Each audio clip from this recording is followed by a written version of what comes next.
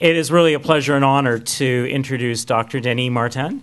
Denis is from the Drugs for Neglected Diseases Initiative in Geneva, Switzerland. Denis is the head of the visceral leishmaniasis program at DNDi, and some of the work that he's been doing and the systems that he's put in place are really quite impressive. And today, Denis will talk about what DNDi has been doing, I think not only in the area of leash, but probably in terms of some of their global partnerships. It's a great pleasure to have Dr. Denis Martin. Denis?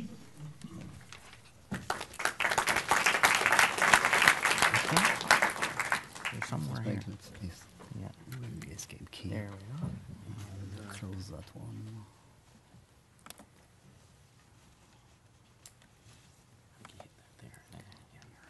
There you are. Okay.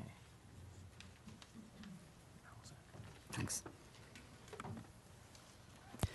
Thanks, Kish, for this very warm welcome, even though it must be said that I've not been your first choice to deliver this presentation, because initially this presentation should have been given by Jana Armstrong, DNDi's director of our US office, and I may understand Kish's choice because she's much more charming than I am. And definitely I cannot compete on these grounds. Oh, no, you're pretty good. Right, so basically in the forthcoming minutes, I will try to cover obviously a lot of topics and trying basically to highlight whatever DNDi is trying to do in setting up basically partnerships, but maybe more than trying to set up partnerships, to review what DNDi has delivered over time and what basically we can still expect to deliver through partnerships. Because partnership, I would say, is a very trendy word nowadays. Everyone is willing to partner with everyone, public with private, academics with industrial, and that's great. But on the other end, maybe we should not forget the final goal of all these partnerships, and as Nigel mentioned in his presentation, at the end of the road, we have patients suffering from neglected diseases. And basically, you see on that slide, this charming young girl, basically is a picture I took in Shyam Sundar's hospital 2 years ago in Muzaffarpur in northern India. And this young girl was suffering from VL, and she was included in one of our phase 3 trial in India. And I'm a scientist, I'm not a medical doctor, and basically I spent 2 days in Muzaffarpur.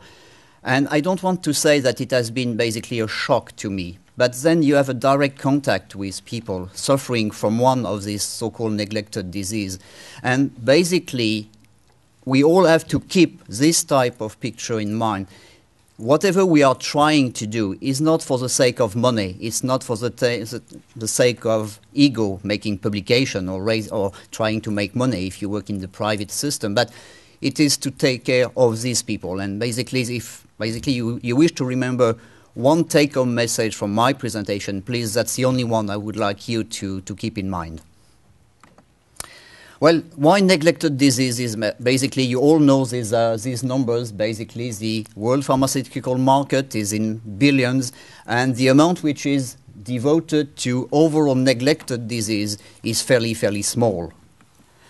To the extent that close to 99% of new drugs are outside of the field of neglected diseases.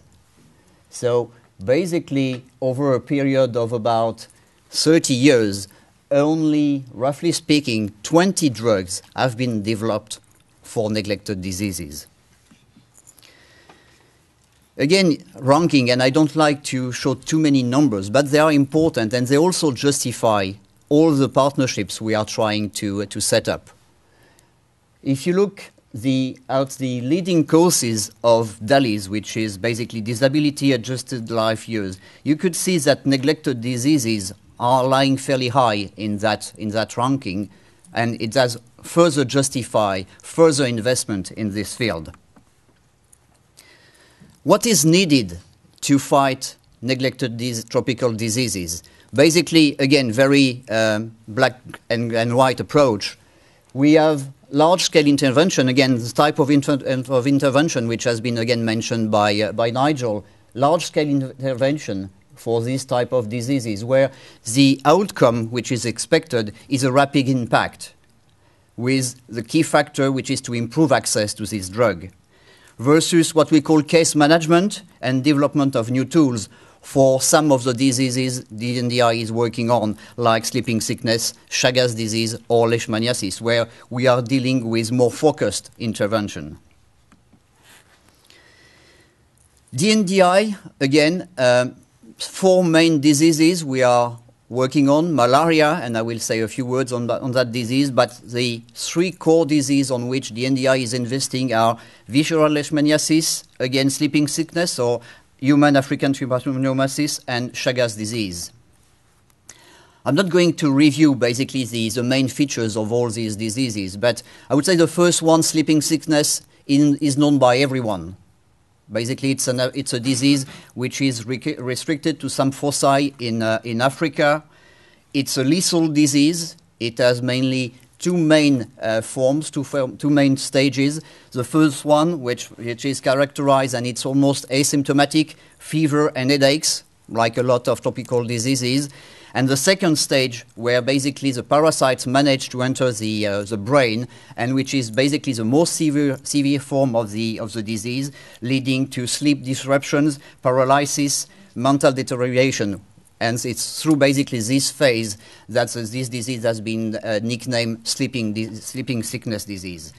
And what is definitely needed for this type of disease is, again, a safe, effective, and practical, field-adapted stage 2 treatment. Visceral leishmaniasis.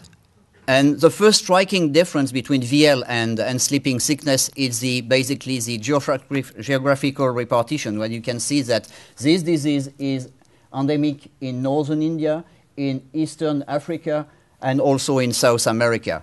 And again, this is to me quite even an unknown disease. When I joined the NDI 4 years ago, basically, to be honest with you, I never heard the word leishmaniasis. I mean, it was not my field of expertise. So not only it's neglected, but it is also unknown. I mean, if you talk with friends around you and you say, well, I'm working on leishmaniasis, well, I'm sure that you could get some strange questioning about what type of disease you are going to talk about. Again, in terms of need, what is needed is an oral treatment with a good safety profile, low cost, that's something, again, we are going to discuss later on, and short course treatment. Chagas disease, that's another tricky disease, which is, again, endemic in most South American countries. And it is called the silent killer, because it can remain basically silent without clinical symptoms for many, many years, before basically you start getting the clinical symptoms like cardiomegalia. So it's a disease which is difficult to treat just because of the lack of symptom, and it does pose problems to run clinical trials for this disease in the absence of symptoms. Neglected diseases, basically, what are the current limitations of the existing drugs? In most cases, we are facing resistance because these drugs have been used in inappropriate manners for many, many years. In most cases, we are dealing with toxic drugs. Keep in mind that most of these drugs have been developed years back for, in some cases, other pathologies than the one they are supposed to treat. In other cases, they are expensive, and then we will talk about amisome in leishmaniasis. It's a wonder treatment, but it's awfully expensive. Painful, this is one of the main drawbacks of the existing sleeping sickness treatment. Difficult to use, IV infusion. I mean, in the field in Africa or in India, it's far from being ideal. And in other cases, I mean, it's more or less a legal issue where these compounds are just not registered in the endemic countries.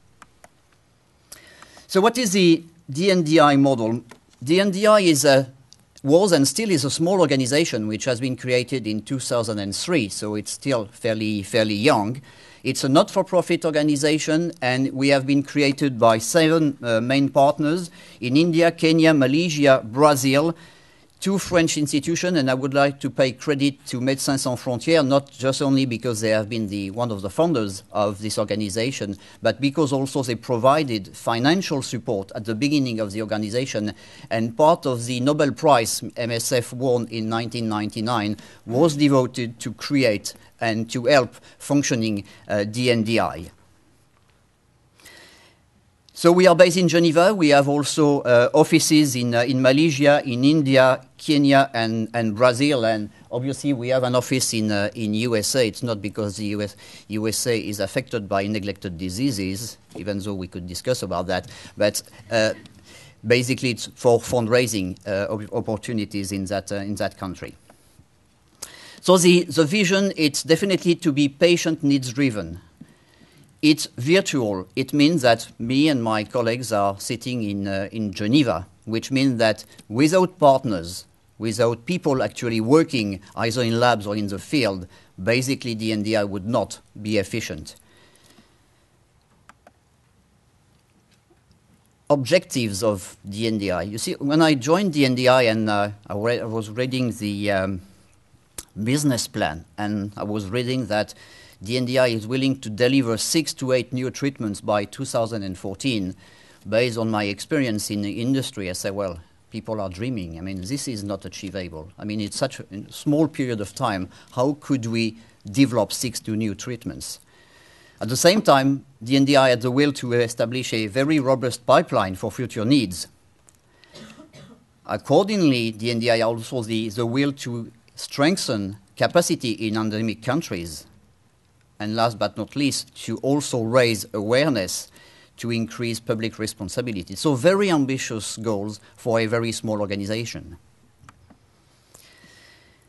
So partnerships. Partnerships, again, if you look at this map, which was built in 2009, well, basically we had, roughly speaking, 200 partners worldwide in different fields, from pharma to CROs to biotech to government. And maybe one item I would like to throw for later discussion is what is the ideal number of partners that we should bring together in one given field to be as efficient as we can? And I don't pretend to have the answer, but this is, to me, something I've seen over the 3 to 5 last years, with more and more people willing to enter into certain fields in neglected diseases. And I'm just, again, throwing the point of quality versus quantity as an open question for further debate.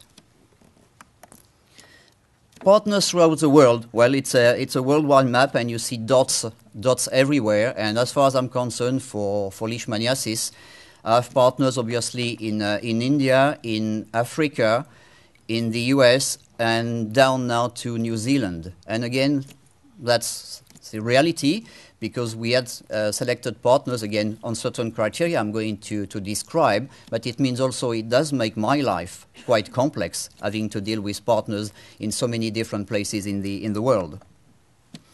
So again, DNDi, despite the fact that we have ambitious goals, we tend also to be pragmatic.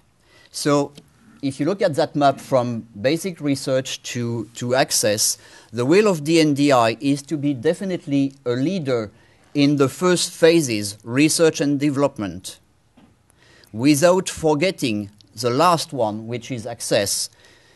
Everything we are doing will be worthless if once a drug is registered, no one is taking care of making this drug available to patients.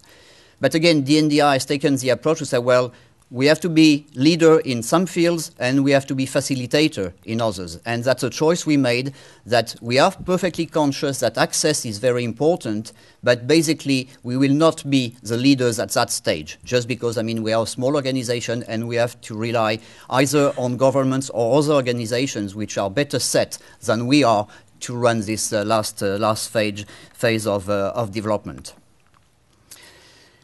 Portfolio. We are an R&D-based organization, so we have to build a portfolio. And again, in a nutshell, we have short-term project, mainly clinical project, which is basically what can we do with the existing drugs. And the approach we have taken so far for at least for the two diseases, HAT and VL, is to say, well, let's try to see whether we could combine two of the existing drugs in order to improve compliance and to reduce the potential risk of resistance. Medium term is what I would call opportunistic approach. Can we access what we call low-hanging fruits? Compounds which basically have been already partially developed, on which we have some a priori knowledge, meaning that the road to basically to develop them for one of our diseases will be shorter. And then basically longer term approach that I'm going to describe later on. Well, again, that's a very busy map, and again, I don't want you to read it, but again, it is a good illustration on whatever DNDi has been able to achieve so far from project which has already been completed in the field of malaria, with basically two combination therapies made available to patients, down to basically early discovery, where basically we have capacities now to screen libraries in order to identify potential hits and leads to become new chemical entities for one of our diseases.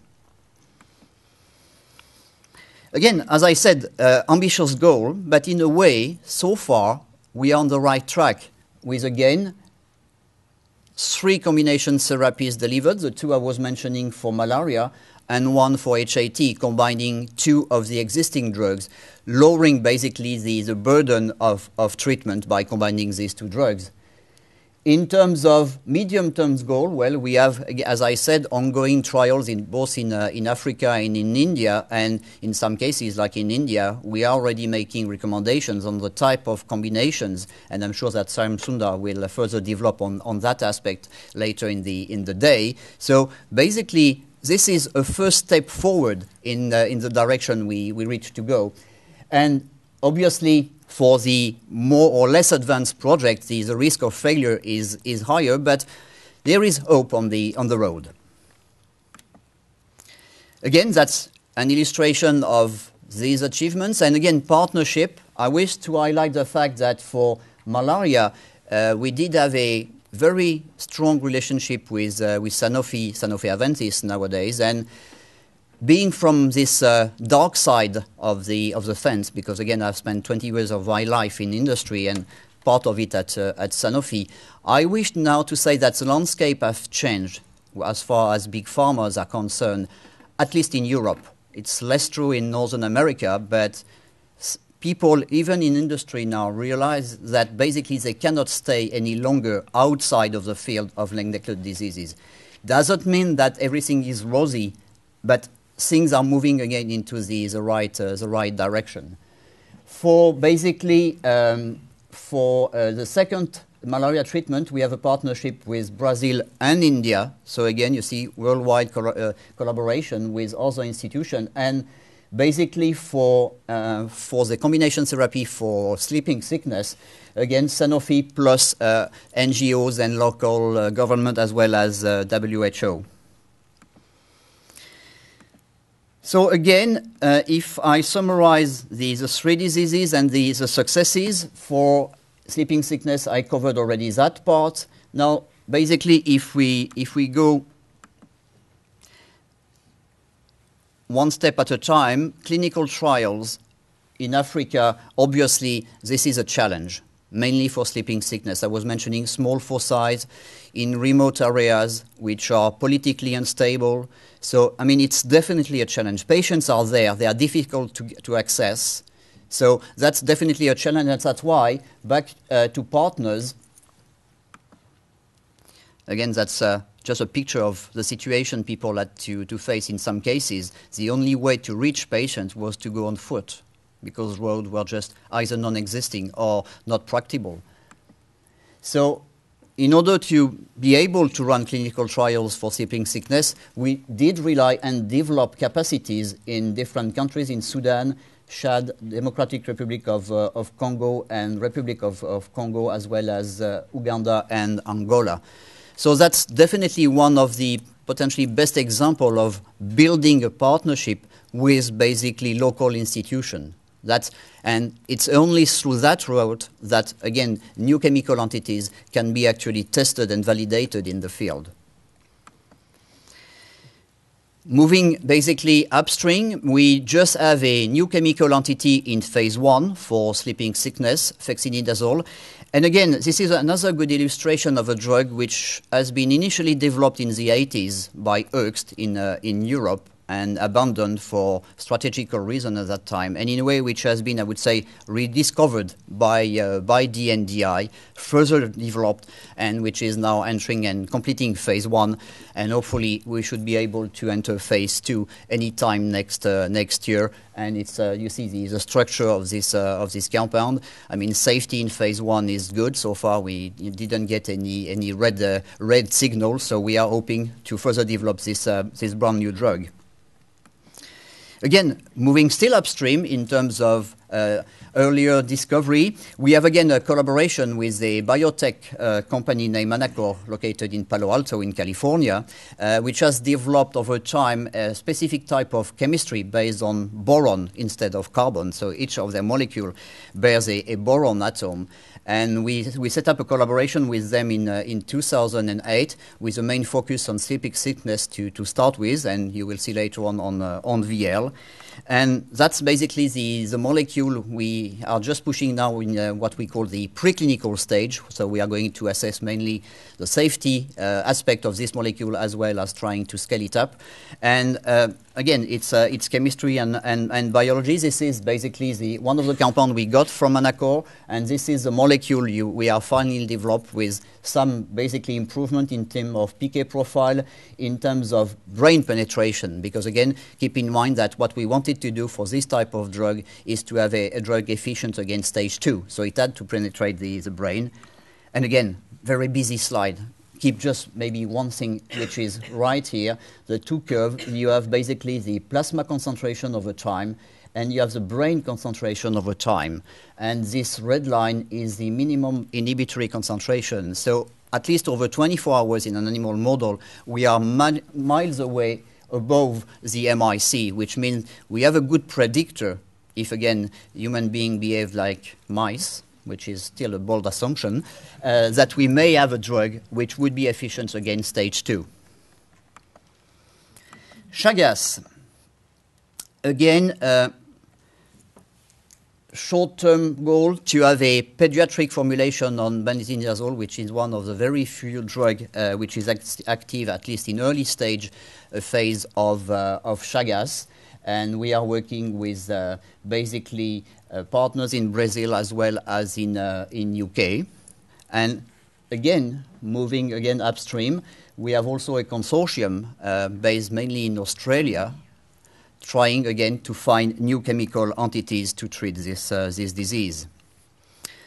Likewise, partnership, I was mentioning that the field was moving forward. We have now a partnership with Eisai, and we have the freedom to operate on one of these azoles as a clinical candidate, and which supposedly will enter clinical trial next year in South America. Again, pediatric benzinidazole, back to the needs of the patient. Why basically is the NDI interested in developing a pediatric formulation of this drug? Just because today what people are doing, they are crunching tablets to make basically a powder, put the powder in envelopes in order for the parents to give the powder back to the children. So you could imagine that having a powder in an envelope, I mean, both in terms of compliance and doses, it's far from being ideal. So basically that's through this basically field information that DNDi decided to become involved in this game of making a pediatric formulation of an existing drug. Again, platform. If we wish to run clinical trials in South America, we need also to rely on local partners. So this is one of the latest. So it's not operational yet, but we have now a team located in Brazil running basically this operation, setting the network to have the capacity to test any new drug in the forthcoming months. VL. Well, that's the topic I'm supposed to know something about. Again, I mentioned combination therapies, and we will go upstream towards development of a new high-throughput screening system. Again, repetition, but it's important. Clinical trials, either completed or ongoing, trying to combine two existing drugs. It's almost completed in Asia, it's underway in Africa, and definitely it will start in South America. Not this year, it was planned to start this year, but actually it will start anytime in 2011. Keep in mind that for leash, we have three main drugs existing. Ambisome, which is a very sophisticated formulation of amphotericin B, and Kish obviously knows something about how to formulate amphotericin B. The drawback of this formulation, it's an IV formulation, and it's very, very expensive. And again, Dr. Sundar will talk more about this drug. Miltefosine. Miltefosine has been developed as an anti-cancer drug, so it has never been properly developed as an anti-leishmania drug, and it has all the side effects you can expect from an anti-cancer drug. Paromomycin, likewise, works, but it's not without side effects. And again, the trials have been completed at the end of last year, and recommendations to the local authorities are ongoing. And again, partners, there is a list of partners there. Again, I have to pay credit to all these people, and again to Dr. Sundar. Again, without them and without their commitment, everything we would try to do would be worthless. Africa, again, it's ongoing. And again, this situation of running clinical trials in Africa, I mentioned the situation for sleeping sickness. It's almost as bad for leash. I mean, we need to access patients. So we had also to build actually some sites in order to be able to run clinical trials. And again, the main countries which basically are involved are in Sudan, Ethiopia, Kenya, and Uganda. And obviously, it's not DNDI's facilities. It's partners of DNDI, as well as with other institutions like WHO, IOWH, or even STI, which is based in Basel, Switzerland. Again, to give you an idea of where we started from and what basically we managed now to have built, physically speaking, basically in Gondar in Africa. Okay, partnership achievements in terms of clinical trials. Now, well, as a scientist, what can we do to find and develop new chemical entities? Classical way is obviously to access libraries and to screen them. It means that we need to access these libraries. Again, back to the collaboration with big pharmas, where I would say the more innovative libraries are lying. I mean, all the public libraries have more or less been explored, and unfortunately, I mean, they never delivered really interesting hits or leads. So that's basically one key of the success. Either big pharmas or biotechs. And biotechs, I would say, and I'm looking at Andrew, there are not too many biotechs still willing today to enter this field. And obviously, I mentioned Anacor, and I would like also to mention ICO today. I mean, these people are still too rare in the field. And I'm sure that, again, that's a call which should be passed forward. I mean, we would need more biotechs to be involved in this field. And so far, most CEOs of biotechs are still reluctant to, in a way, to give free access to their jewels. So that's, again, something we all have to work on in terms of, again, building partnerships. HEH, high-throughput screening, well, it seems to be granted for a lot of diseases. I mean, it existed for sleeping sickness. It didn't exist for VL or Chagas, which means that when I had to screen compounds for VL, I had to rely on manual screening, which means that within one lab, I was able maybe to screen let's say 50 to 100 compounds a month. Well, at that rate, in terms of exploring chemical diversity, it could take ages. So we did work with Institut Pasteur in Korea, which has developed and validated a high-throughput screening based on the intracellular form of the parasite, which is the relevant model we have to work on. And now they have the capacity, and they screened a first public library of 200,000 compounds in 2 months. So 50 a month versus, roughly speaking, 100,000, we are changing scale. Is it a route to be further explored? Again, it could be open for discussion, but to me, it's a major breakthrough. And nowadays, they are also validated the same type of tool for Chagas disease. How could we drive a research project without knowing what is, again, the final goal? And the final goal to me is the target product profile, which is basically what is the ideal drug profile we would like to develop. And if you read this, as a scientist, I read it fairly quickly. What we want to have is a drug which is efficacious, safe, cheap, and easy to use. That's it. Easy to say, much less easy to realize. But that's still, this is my roadmap. And that's where basically we also need the input from people in the field. If I develop a fancy formulation, because I forgot one factor, which is cost, a very fancy formulation, and achieving a treatment cost of $1,000, well, you can forget it. No one in India or in Africa could afford to pay such an amount of money.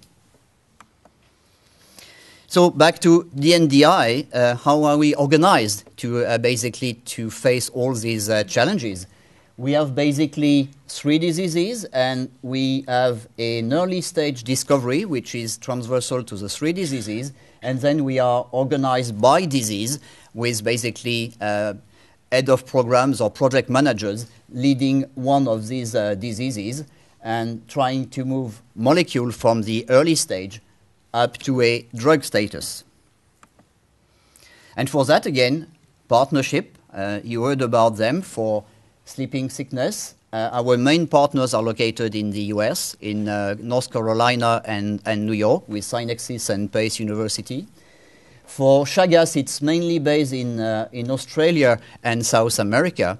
And for VL, and quite a natural choice, was to work in India with 2 key partners, Advenus Therapeutics, which is a biotech located mainly in Bangalore, and a public Indian institution, which is CDRI, located in Lucknow, which is the southeastern part, southeast of Delhi, in the northern part of India. What are the challenges we have to face for VL? And I take VL just as an example of all the difficulties we are facing for the 3 diseases. But for VL, we have one first difficulty, which is we are dealing with an intracellular parasite. And this bug, as I used to say, is fairly clever, is hiding itself in a macrophage. And if you think about what a macrophage is supposed to do, it's really the worst environment you could select to live into. So it means that if these bugs are able to live and replicate in such an environment, it means that the drugs we have to design have to be in a way nasty enough to enter the macrophage, do their job without killing the rest of the other human cells. The in vitro and in vivo models are still rate limiting, despite what I said regarding HTS. I mean, the in vivo model mainly are quite difficult to set.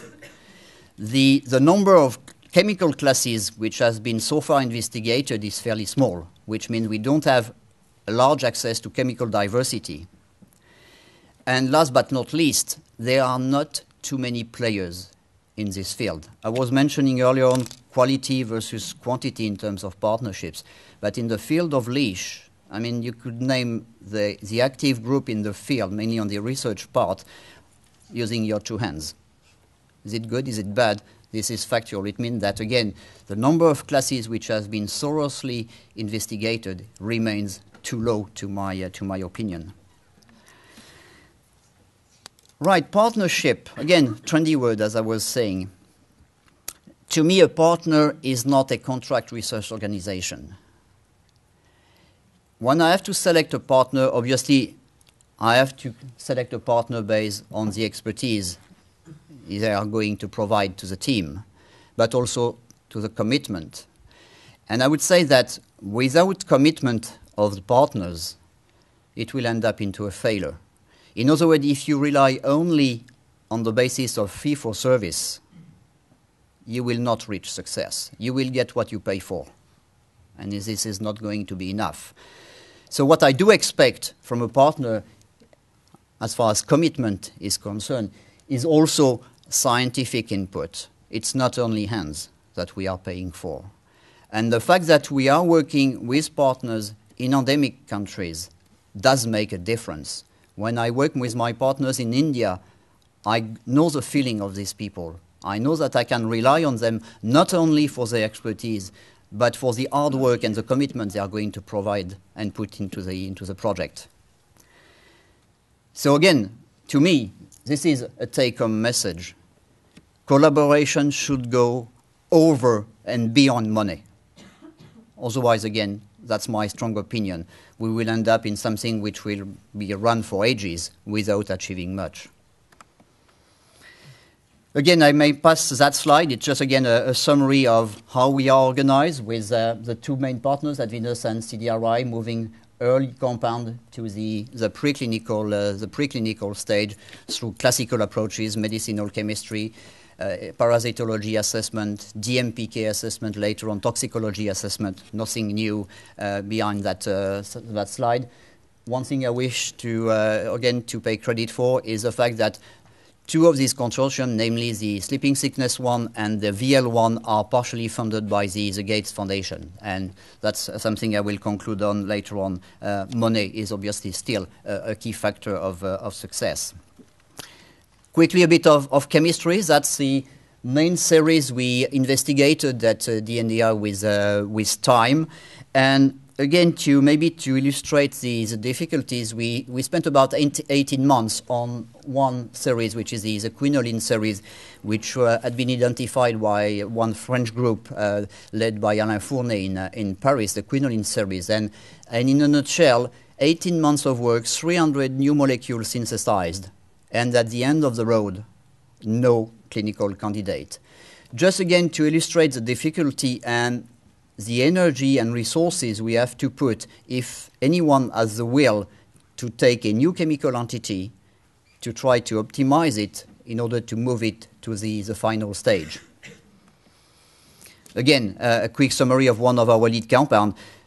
Everything, again, goes beyond plain efficacy. We have to assess safety, we have to assess PK, and I just put that slide up to see, well, for this molecule, we had a few green lights, we had some orange lights, and we had some red lights. So just to say that in order really to thoroughly investigate one single molecule does take time, does take resources, does take money. So we have to be, in a way, clever.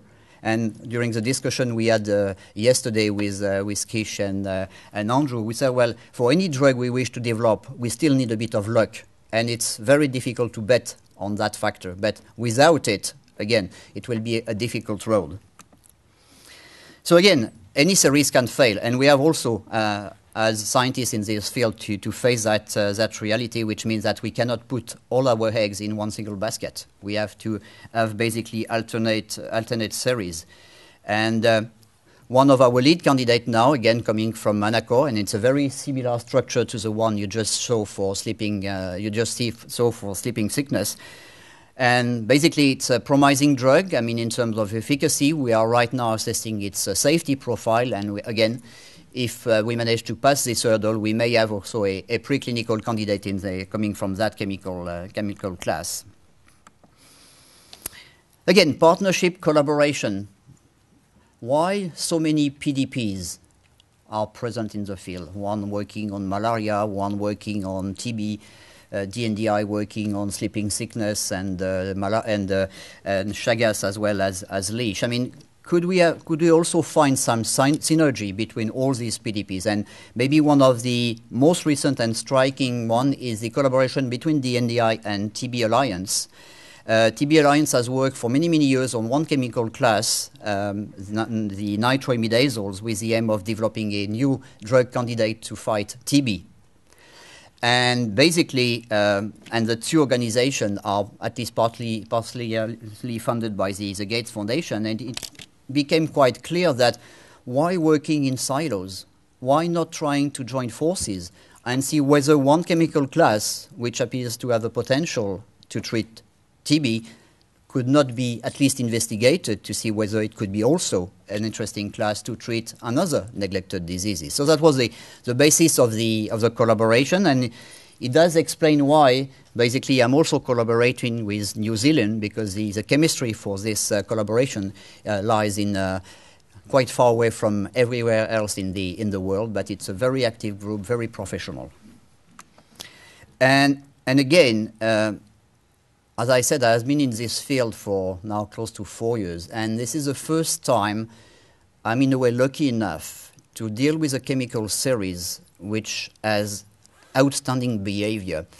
To start with, we screened 70 compounds, and from 70 compounds, basically 30, almost 50% of them provided IC50 in the in vitro model inferior to 100 nanomolar. And again, for people not expert in this field, to date, the most active compound in this field was amphotericin B.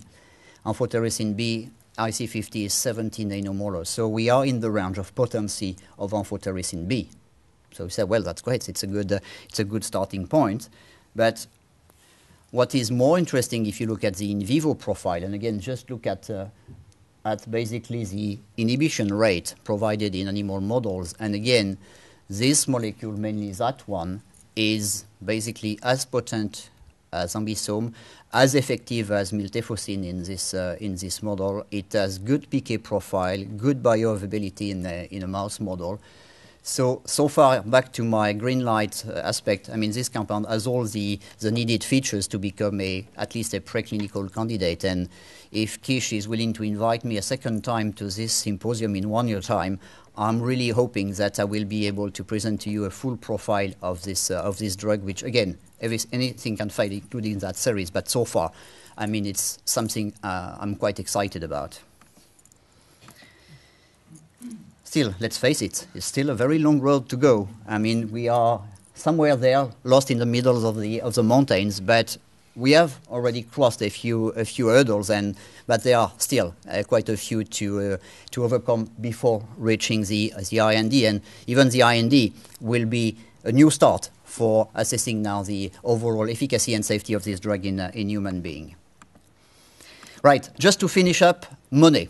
It's definitely not my field of expertise, but I would say that it is important. And for DNDi, what is important is to remain independent in terms of financement. So by bylaws, DNDi will not accept any funder to be over 25% of the overall money we receive from external sources. So because we want to be able to keep our strategy independent of the money we receive.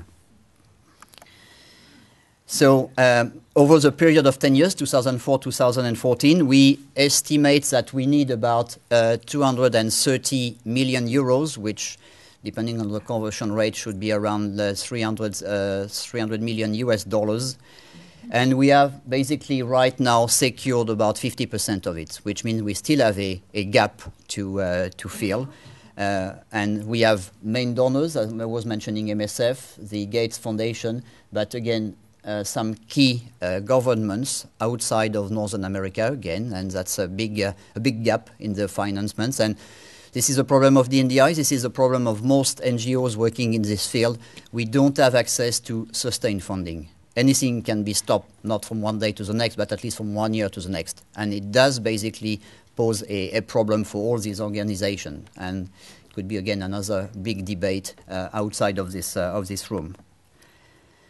So again, my final slide, that's the achievement in terms of number of treatments already delivered, both from the existing one as well as some new chemical entities showing the light, basically. And I would like to thank all of you, but also through my presentation, thank all our partners, without whom basically, again, everything we would be trying to do will not be a success. Thanks again.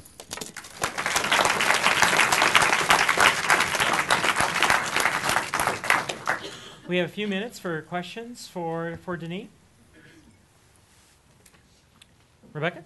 Hi, I was just wondering if you could comment with respect to patents, know-how, access to materials, access to data, whether or not intellectual property rights have been a barrier for GNDI or other PDPs? I will express my personal opinion on that, if you don't mind. IP is a problem restricting access to existing drugs. I mean, this is fairly obvious in the field of HIV. In my field, namely research, it's less of an issue. In other words, if I discover a class which has been developed by even a big pharma, and I manage to show that this molecule could be of interest to treat leash or any of the neglected diseases, I would say that not one single pharma today will object to develop this molecule. Where there could be a grayish area, and this might have been the case for Chagas, you have a good antifungal drug, which is making billions on developed markets. And you come and say, well, the exactly same drug could be a good drug for Chagas. Then IP could be an issue, because the reaction of big pharmas will be to say, hey, you are going to test my wonder drug in remote countries, in sick patients. You are going to generate safety data showing that this drug in this type of population could be whatever, cardiotoxic. And this may have a negative impact on my sales. So that's maybe, again, expressing my opinion, the domain where it's still a bit grayish. Questions? Yes, sir. Have you encountered any signs of drug resistance, and are there any approaches you're taking to address it? Well, obviously in the field of leash, Shyam Sundar will be even in a better position than I am. Obviously for VL, resistance to antimonial is well documented. Resistance to amphotericin B, well, basically, as far as I can tell, it's not proven yet. There is one aspect which has, again, to be analyzed, is that the actual efficacy or potency of amphotericin B is different in Asia and in Africa. For reason I personally don't fully understand. I don't know if Shyam has an opinion on that, but definitely resistance to every single drug in theory is possible. For amphotericin B, due to the mechanism of action, let's say it's less likely. But this being said, it can also occur. This is why DNDi has taken this approach of trying to develop combination therapy with drugs having different mechanism of action, with the idea that combining two drugs would further delay the occurrence of resistance. Yeah. Hi there, thank you. You asked a hypothetical question at the beginning about the quantity versus quality of partnerships, and I was wondering if you did have any opinion on it. As I was saying, I don't have a strong opinion. I'm just observing the landscape. And again, what I have noticed over mainly the past 3 years is more and more organization, I would say, appearing on the radar. And the concern I would like to express is, in a way, are we sure that we are not going at the end of the road to compete, even unwillingnessly, but the amount of resources, namely money, is not going to increase tenfold or 100-fold. And if we have 10 times more players, how will the money be spread between these players? That's item one. Item two is coordination between all of these organizations. Because if you have basically a consortium based in Canada, a consortium based in the US, 2 or 3 consortiums in Europe, and partners in India and Africa, who is going to make sure that, again, resources are going to be allocated in the appropriate manner, and that we are not going to duplicate efforts throughout the world? So I'm just expressing a slight concern, which, to my opinion, has to be addressed. And I just don't know by whom, but quality versus quantity, it is still, to me, something which is worth put on the table and addressed before we see another round of 10 or 100 partners occurring in the field in the forthcoming 2 years. Yes, sir. And then, You made a mention of using a combinatorial therapy. But an idea is of using old drugs for those combinatorial therapies, but the problem is that usually those drugs are off patent, which means that they drive very little interest for pharma companies to keep developing that. How would you address that problem?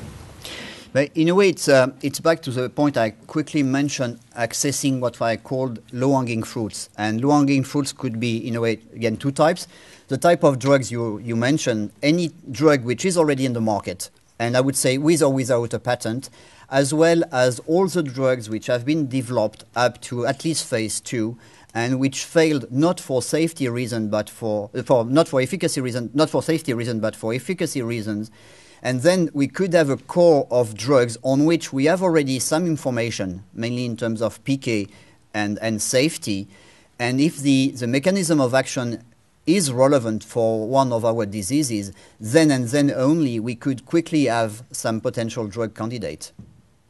The problem is, again, it does take time because you have to approach every single pharmaceutical company to see whether they would be willing to open their safe to say, well, over the past 20 years, we have developed 200 molecules, and here they are with all the information, and look and see whether you could find something of interest. Bill? You made it very clear that you just tried to facilitate access. But clearly, as you've shown on your slide, for example, sleeping sickness, you've developed some collaborations in very difficult parts of the world to work in.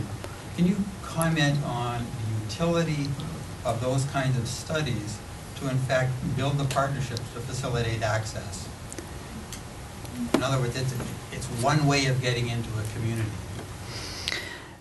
Again, I mean, and I don't have a strong opinion on that because it's a bit outside of my field. But one comment, and back again to one of Nigel's comment, political will. I would say that mainly in these countries, without a strong political will, we will end up into a failure for different reasons. The second aspect, we still have to rely on local network, and in these countries, networks just don't exist. I mean, we have to rely on organizations like MSF, which basically is definitely committed to do something, but reaching a local community of about 100 people, almost in the middle of nowhere, in a very politically unstable area, is difficult. So I don't have a clear answer to your question specifically for these countries, which are potentially, I mean, the most difficult, I mean, to access. But even in India, where the situation is far different, access remains a problem for different reasons. It could be cost, but it is also physical aspect to remote areas where the first needs, even seen by the local authorities, is maybe not access to drugs.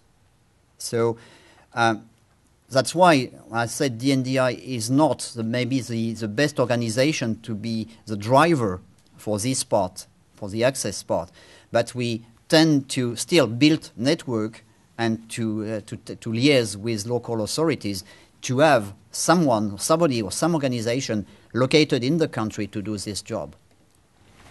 Okay, with two more questions. Helen? Thank you. That was an impressive presentation and a lot of good results. I was traveling in a country in Africa this summer, and one of the issues that came out loud and clear was the issue of quality control of medications.